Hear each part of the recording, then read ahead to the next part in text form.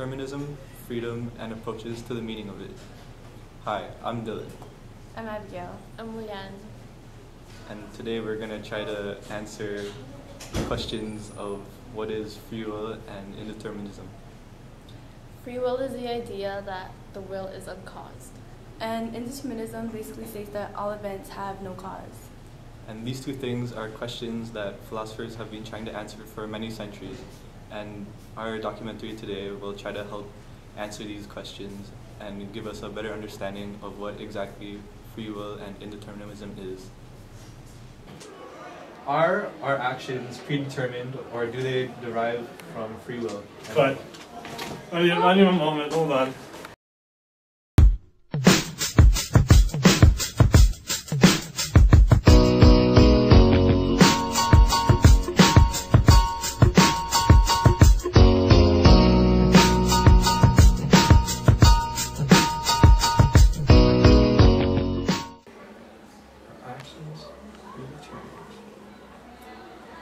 Or do they derive from free will? They derive from free will. Okay. The reason is through your experiences and through your education.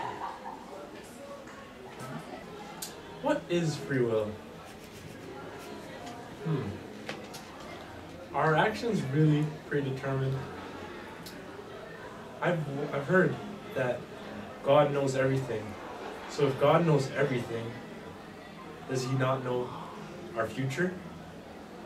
Therefore, if there's such thing called destiny, and we're destined to do something, where does free will come into play? It doesn't. Okay.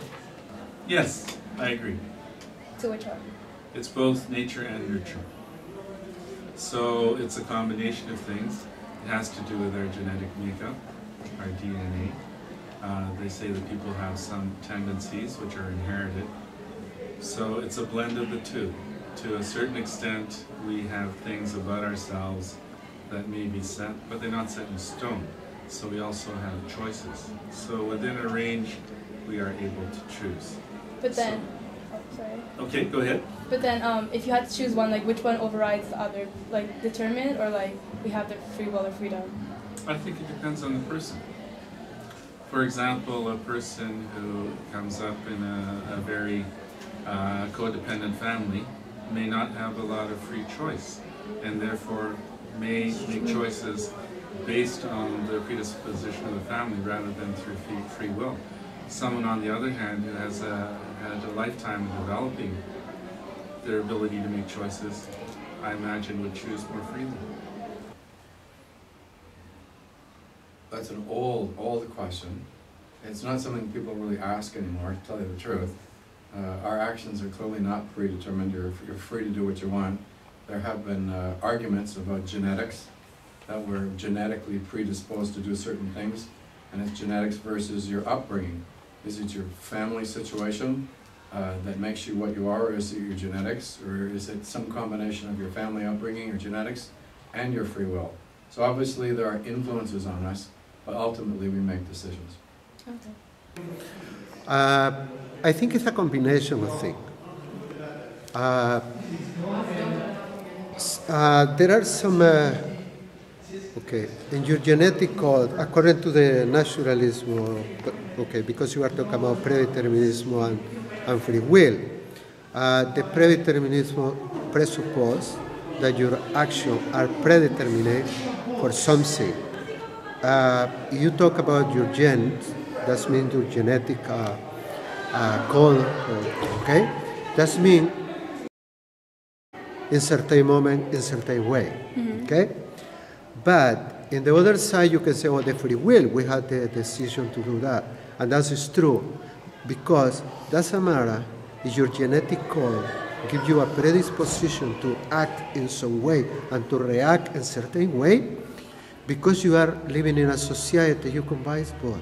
Okay. And at a certain moment, you make a decision, a free decision to act, because you know the consequence of this action. Okay? And you say, well, I am going to pay the price, or if the price I am going to pay is lower than what I am going to get. and you make the decision. Okay. Okay? Because that doesn't matter what is the predisposition you have, because it's not something you are programmed exactly to answer everything. Because you see, you have predeterminism, but it's naturalism, but the social too, the social condition. Doesn't matter what you have in your code. You learn and you answer in the environment in different ways. Okay? So you said we're programmed, right? Yes. So who programs us?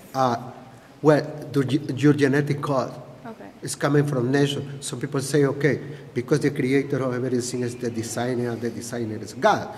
But because the problem now is not about who designed it. The problem is your behavior is predetermined by something else. Okay. That's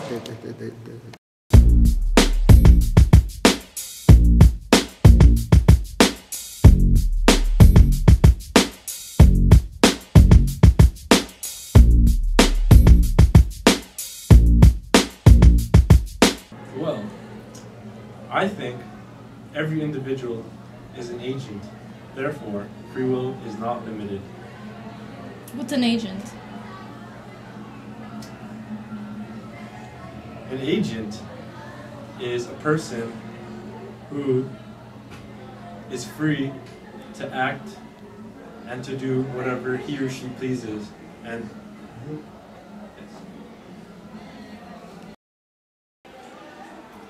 Free will is limited to the point that as long as it doesn't interfere with someone else's life. Okay, so it's restricted by people. It's restricted by people, For people. for people. Remember, the common good. That's what I'm saying. So you can just pause it.